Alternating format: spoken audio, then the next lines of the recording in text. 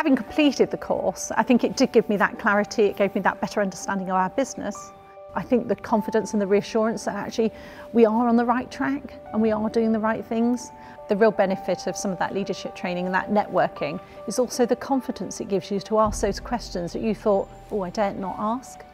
Training for our business is really important. You know, we rely on people. We are a people business, we're not a farming business anymore. If we don't have training in this business, we don't move forward, and the only one important consideration is changes ahead of us. We've got to be dynamic, we've got to respond to that change. We're not going to do it without training, and that's at all levels, and that involves all staff. I think the value the leadership training gave me is indirectly beneficial to all our staff. We approach things differently. It taught me to listen more, to reflect more. It taught me to have confidence and actually go with some of the ideas that we're doing. It's that ability to sort of take your business further, so it definitely has had an impact.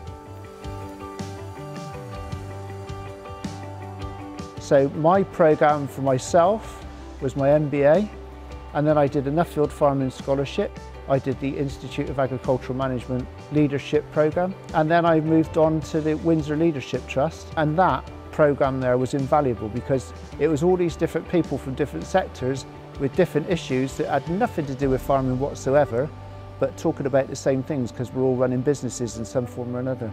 I used the experience that I've learnt from them in that programme to actually help me in running this business. Mentors are really important in professional life, so the experience I glean from those others combined with my experience within this business, I'm able to pass on to other people. And I'm only too happy to do it because I realise how important mentors are to an individual in developing their leadership skills or their management capacity in our industry.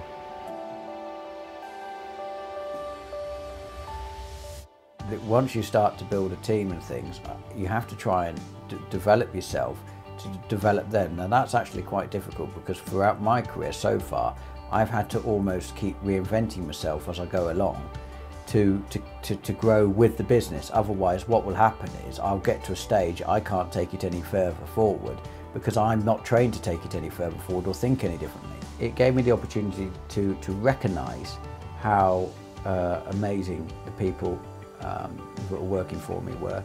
Gave me the opportunity to empower them, to actually take responsibility for what they're doing, rather than it sort of me stood over them all day long. I need to empower them to be taking ownership of whatever task it is they're doing and to be managing it within the capacity that they can. I've been promoted through my Nuffield, so I'm now in a leadership role within the organisation. A lot of it is trying to have the time to just stand back and reflect and give yourself a bit of headspace. And I think also something that I've learned is to give things a go, and if something goes wrong, then actually learn from it rather than that expectation everything has to be perfect every time. So that's been a big learning thing actually from me, and that stems from the challenge of rural leadership. I think that has helped me, you know, again in applying some leadership skills, it's sort of being able to apply them but not be afraid to make mistakes if something does go wrong, not worry about it or learn from it.